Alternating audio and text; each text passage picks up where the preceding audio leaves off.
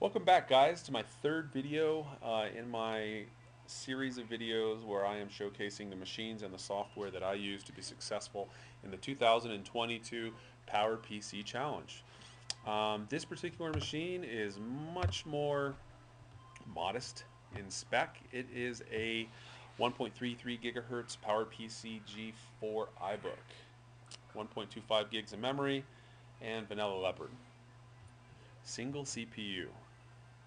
Definitely slows things down a bit, but there are some easy tweaks that really make this machine a very usable computer for web as well as YouTube in 2022. So let's get into it.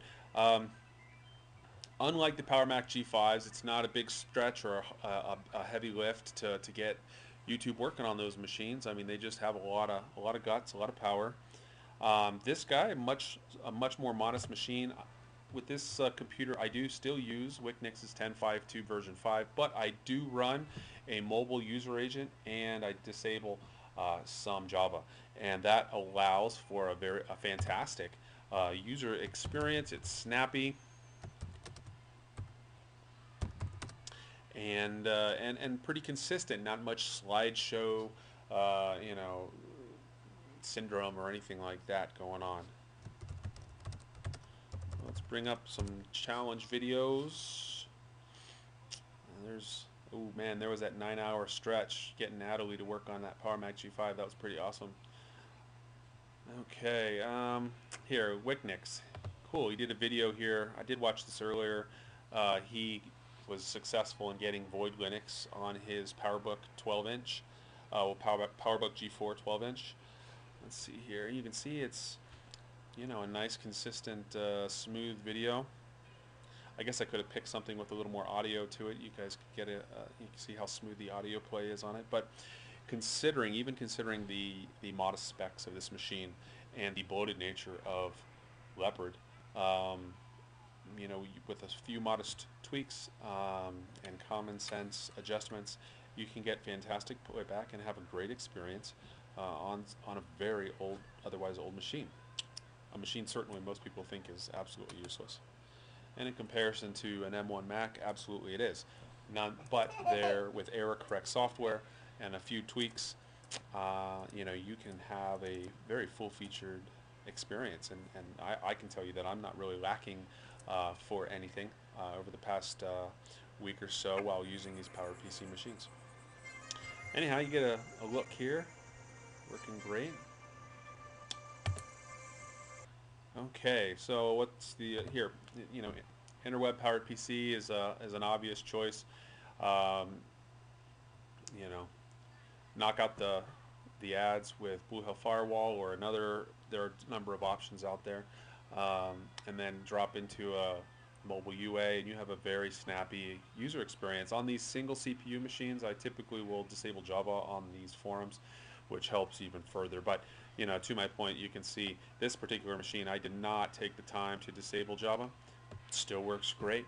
It's a fantastic experience. I am talking about Java, buddy. Yeah, Java, not Jabba the Hutt, silly. Oh, you're such a funny little guy. Okay, so something interesting about these PowerMac G4s and iBook G4s that I have and PowerBooks, I have not been able to find a stable version of ScreenFlow that operates on them that I have full access and rights to use. Because of that, I have opted for using Snapz Pro. It was recommended to me on the Mac Rumors forum. I downloaded it. A little bit of a learning curve, figuring out how it works. But man, I'm videoing this using it right now to video this screen capture and audio, and it's working great for me. So I will probably be using Snapz Pro for all of my other future screen capturing videos on my PowerMac G4s and what have you, if I have time to get to them before the challenge is over. But I highly recommend it. This was free to use, downloaded off of Macintosh Garden. And so if you're interested, I highly recommend it. It's working surprisingly well, really well in fact. Some other things that I use on this machine, the other obvious ones, Facebook, I use FaceIt for Facebook, iTunes for video, Discord Lite for, snappy, responsive Tinker Different and Mac Yak Discords that I frequent. I like to take a lot of videos, or excuse me, well, I do take videos, but I do like photography, and I use live Quartz on this machine often to tweak videos and touch them, or pictures, and touch them up and get them where I want them to be. Let's see here, what else is on here that I like to use? I've got Audacity on here. I do also use GarageBand. I'm a fan of GarageBand. It's just simplicity and ease of use is nice. But Audacity is a free app and works really well for just capturing quick audio snippets, things of that nature. What else? This one, Omnigraffle Professional. I'm a very visual person. If you're a visual individual, Omnigraffle is a fantastic app to use to visualize your workflow. So either for yourself and or for a larger team, so they can visualize the large picture, the large team goal. Works really great. But that's about it on this video. Let's see here. I can't really think of anything else. Oh, Mama's home. Okie doke. Well, I hope you guys are having a great day, and I will talk to you on the next video.